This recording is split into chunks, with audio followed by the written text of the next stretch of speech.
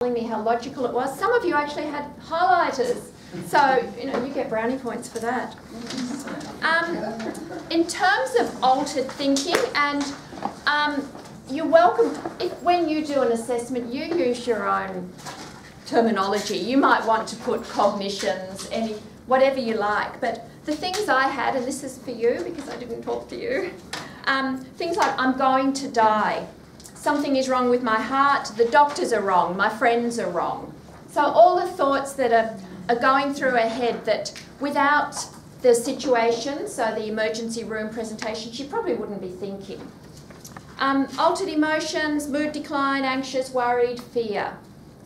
Altered physical symptoms, you've got palpitations, shortness of breath, sweating, trembling, altered sleep and exhaustion. And then the altered behaviour or activity levels. A good starting point for this one is just to say, what have you stopped doing? And immediately we can see she's not exercising, driving, drinking coffee, foolish lady, because it's almost coffee time. Obviously I need a coffee. Social relationships, and she's also had lots of days off work. Now, Julian made the point that all of those, what have you stopped doing, could almost be presenting issues too. And that's a trap we sometimes fall into in terms of we might start chasing one of those to fix that when it's not the issue. It's a side issue, and sometimes clients are more comfortable addressing the little non-threatening things like, I want to start driving again. That might be part of the overall therapy, but we've still got to, our theory needs this breakdown. Well done, thank you. So what I'd like to do is just to get you to do the formulation and then we'll break for coffee. Is that okay? You can all manage another 15 minutes? Yeah. Okay. So we're on to page 12, and there's many ways of doing formulations, and sometimes it differs according to the diagnosis of the client. I've picked out probably one of the simpler ones, not because you can't handle anything else, but we've only got 3 hours. And really we could use 3 days to go through everything. And you're going, no, my summer holiday. So we will be just working on a very simple formulation, but it will still give you the idea. So case formulation is literally looking at the theory behind the client's problem and developing almost a hypothesis. So as it says, psychologically informed explanation of the client's problems, and based on that explanation we can work out how to approach what to do next. So we arrive at an individual's theory of the client's difficulties, and it's shared with the client. That's crucial. So the client has to understand what's going on, what's causing what, the relationship, so that they're on board when you start the interventions.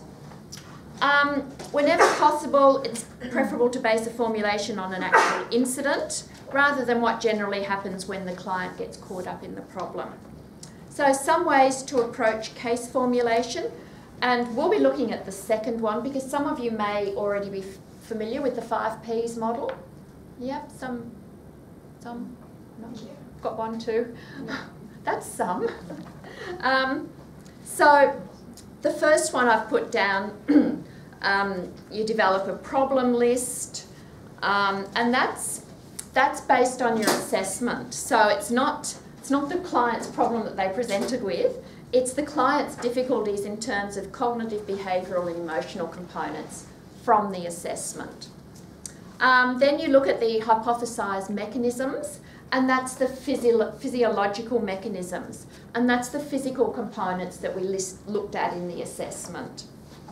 Account or narrative of how the hypothesised mechanisms lead to the difficulties, current precipitants, events or situations that are activating the client's vulnerability at this time, origins of the vulnerability, and that's where your client history comes in. Because I know some of you were itching to include the mother's depression and suicide. We don't ignore that, but we come to that in the formulation. Treatment plan and obstacles. The other one, which is what I'll get you to work on now, the 5 Ps approach, and we divide the formulation into presenting issues, precipitating factors, perpetuating factors, predisposing factors, and protecting factors. And the protecting factors can be both positive and negative, so anything that the client does, I guess, no, I'll get onto that in a minute. So on page 13, no matter what the approach you take, you need to check continually to be certain the client understands what you're talking about. A lot of, we find that, and Beck, who started all this at one point, said often patients with depression, for example, will just agree because it's just easier. Yep, I understand. Yep, I agree. You have to be really confident that they do understand and they do agree. They're not just complying because they couldn't be bothered arguing because it's just too much hard work. They've come to counselling to be told what to do. Oh yeah, you're telling them what to do. So don't fall into the trap of, you know, you don't direct clients. Don't think that this gives you the ability to direct clients because they're saying, yes, I agree, yes, I agree. You still have to poke a bit nicely. So I'm going to, and I'll run you through it in a minute, but and then we'll look at the therapy goals when we've done this. But if you turn over the page, so the very top box, what made me vulnerable in the first place, that's your predisposing factors. And that's where you get to put your client history, anything that's relevant. So we're not ignoring it, we just wait for the formulation. The one on the right, triggers for the most recent episode, that's your precipitating factors. And that's something that has physically dragged this client into counselling. And in this, no, you're going to do that. The presenting problem. Now, that's where you decide what the presenting problem is and ask the client. So in this case, it is along the lines of something like persistent fear of having another attack and dying. Based on everything you did in the assessment, would anyone disagree with that or word it differently or feel it's different different somehow? You can disagree with me. Well, the thing that I'm really struggling with is that another type of modality would focus on the client's mother's suicide rather than the presenting panic attacks. And that would be the focus. And is what we're suggesting here is that the problem would be the panic attacks, not the mother's passing? Okay. Yeah. So that's what I disagree with fundamentally. Yeah, and you're more than welcome to disagree, but if you remember way back to the beginning, focus on an issue. We will get, later on, the mother will come into it, but this person has presented with an issue. Yeah. CBT deals with the presenting issue, a specific issue. Now, after we've addressed this presenting issue, the client then has tools to deal with any other issue. She might then be sitting with a friend and a friend says, oh, by the way, my mother died. And the client might feel a panic attack triggered by the fact that her mother died. And she now has the tools to deal with that. So you're coming at it from let's go back into the past and work with that issue.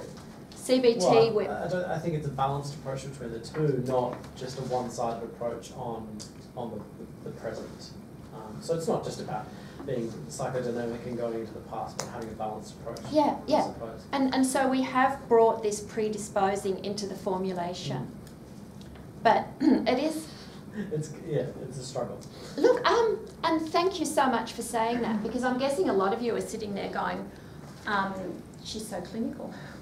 Is anyone thinking that? No, not necessarily. I think when I first started before I was doing counselling as a job, I actually felt exactly the same way. But then I realised that with a lot of, because I worked with a few people who had eating disorders, and when I realise if first you have to deal with the behaviour, the problem, and then once that was kind of under control, then we could go back, and then we could do more psychotherapy and psychodynamic stuff, and then that helped in the long run. But first we had to deal with like this behaviour that was killing her and really disrupting her everyday life.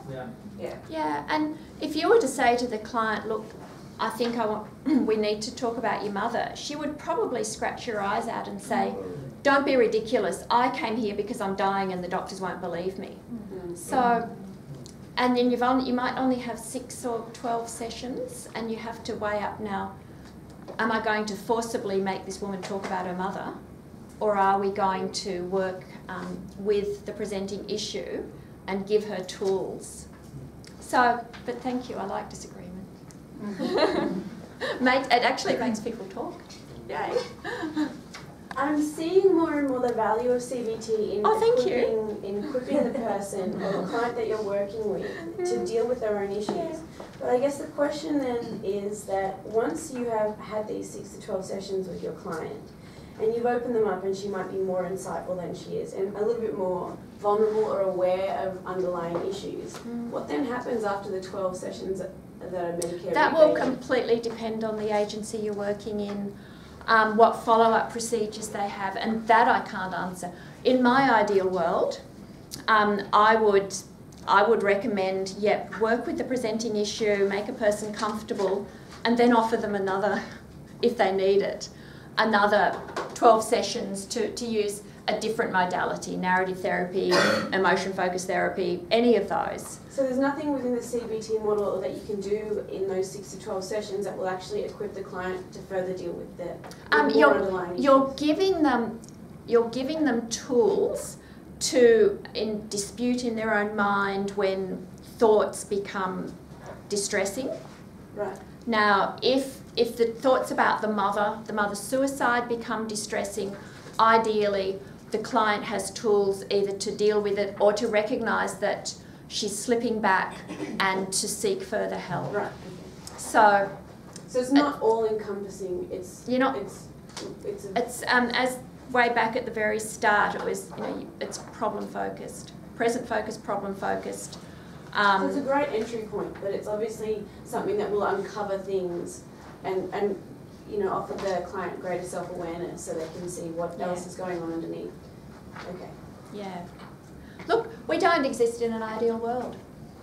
In an ideal world, people could have unlimited access to mental health, anything if they needed it. It doesn't happen. So we work with what we've got. Okay. But totally see your point. And you're still disagreeing. Oh, no, not at all. Oh, really? No, I think we all agree that a balanced approach is a good. Oh, look, I agree. I don't think I disagree at all. Look, where I work at the moment, because I'm full-time teaching, but I still keep my counselling up as I do pro bono counselling in an agency. And that gives me the freedom to see a person as long as I like and do whatever I like with them, but to continue working. When I was working as opposed to teaching, I was limited to those sessions, and it creates an ethical dilemma in your head. You're sending people out who aren't quite ready. That's hard to get your head around. So you work with what you've got, what you can give them. Some places only offer 3 or 4 sessions. It's money's tight in mental health, but where you're going, I think they're all 6 to 12 sessions. Yeah. Look, we'll do this formulation and then have a break. Okay. But thank you. Keep disagreeing with me. It livens things up. I know you're listening too. Then. Could you use CBT for a more underlying issue? So, for example, this girl's anxiety actually does stem from her mother's death, and that's being triggered by external factors in her life situation. Look, if you went down that road, you might be looking at, she may have underlying assumptions that she should have been, she should have protected her mother. Maybe she's got this perception that she should protect everyone. So yeah, you can use it in areas like that, because we often find that if someone dies, there's lots of grief, but there's also can be lots of guilt that, you know, why didn't I do more? And that is underpinned by the fact that I should be all to everyone. I should have single-handedly saved this person's life. So yes, you can. So yeah, depending on the individual and what they respond to. But what I've tried to give you is a fairly simple, straightforward example because we don't have a lot of time. Okay. So yeah, things that keep the problem going. They're the perpetuating issues, and you'll find there's quite a few of those. And then finally, protecting. And usually one of the key things of protecting factors that you put at the top of the list, sought help from you because they're sitting in front of you. So ready to get help. I mean, in this case, she had a panic attack in the middle of the night and it pushed her into seeking help, but she's there. So that is number one protecting factor. Have a go at that for five or so minutes, and then we'll have a quick break. Just on our own? Look, work with the same person as long as you got on okay. Because it's probably a lot faster and a lot it validates you a lot more if you're with someone.